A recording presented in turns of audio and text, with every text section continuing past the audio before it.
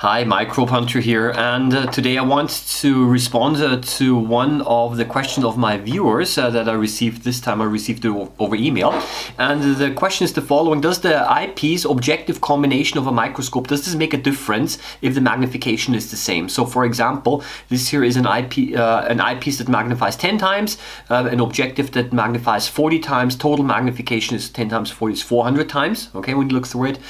And if you now use a different combination of objective and eyepiece, and if the magnification is the same, does it make a difference? So, for example, if I were to use an objective which has a magnification of 4 times and then a 100 times magnifying eyepiece.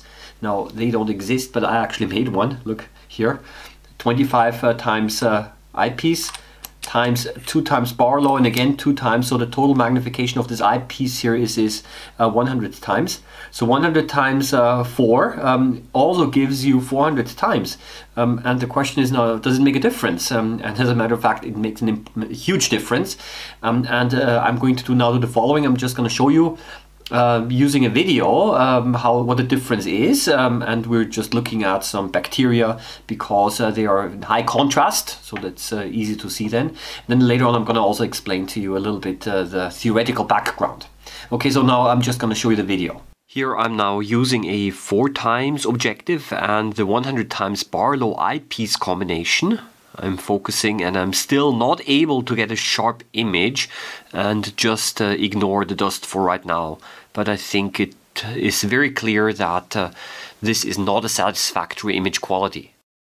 Now let's switch objectives to the 40 times objective and to a 10 times eyepiece. The magnification is the same, it's 400 times, but the image is much clearer right now and much more rich in detail. So okay, so now I think this made it quite clear that there is a huge difference, and now the question is why is this the case? What is important is you have to look at the so-called numerical aperture of the objective, and this is the value which is printed here, in this case next to the magnification.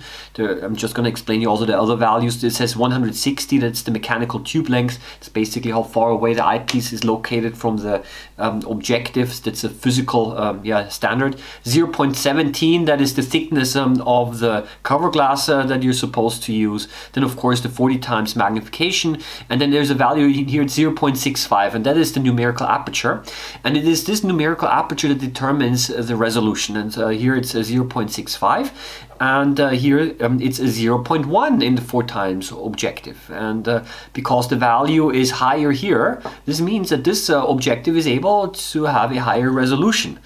And the formula that relates resolution and wavelength and the numerical aperture was discovered by Ernst Abbe, and I've got actually a little board here that kind of illustrates. It's kind of big, I think. It's a little bit too big maybe, but that is the formula here.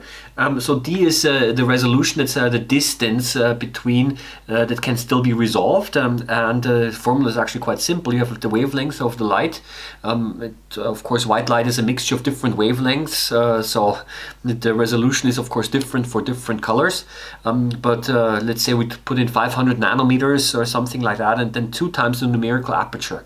And that is the value on the objective, and then you see that the longer the wavelength here, okay, the less the resolution, okay, and the shorter the wavelength, then if the wavelength is very short, then also the value here is very short. So this one should be actually quite small, and this one should here be large.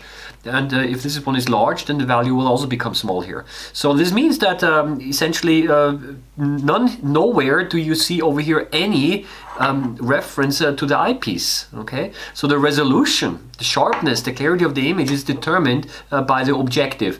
Of course, that's theoretical, because we also have to assume that there is of course also the objectives are manufactured in a proper way, and there are no other defects and other things. Of course, I get all of that, but the point that I just want to make here is that there is a physical limit there, which is basically there is that's for diffraction limited devices, and since 1873 this formula has been valid, and so far it has not been broken, or there have been now attempts to kind of go around the formula by using certain tricks, and As a matter of fact, a couple of years ago, a Nobel Prize was awarded for this technique. But generally, this formula still stands as it is today. So I'm going to just summarize the following.